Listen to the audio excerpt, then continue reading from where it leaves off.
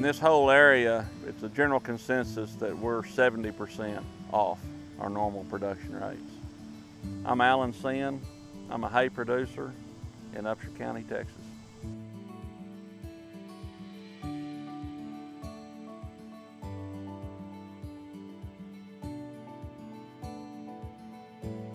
This field, this is the second cutting.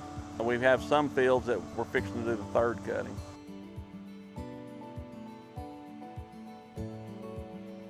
We get 90 to 100 rolls per cutting. I think the first cutting on this field, we were a little over 50 rolls, which was still better than some. May and June were just awful. We got very little, if any, rain. And then in July to date, we've gotten 4.2 inches, which is why this field looks the way it does. But we're working for it. But we're very fortunate to have the hay that we've got on this field.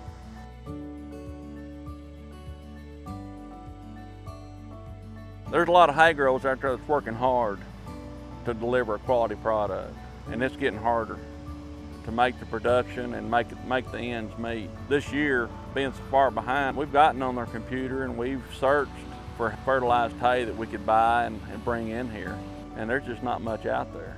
And now we've got the rain, so we got good grass growing at the moment, but the forecast is 100 to 105 degrees for the next 2 weeks. So if we don't get some rain in there, it's not going to last long.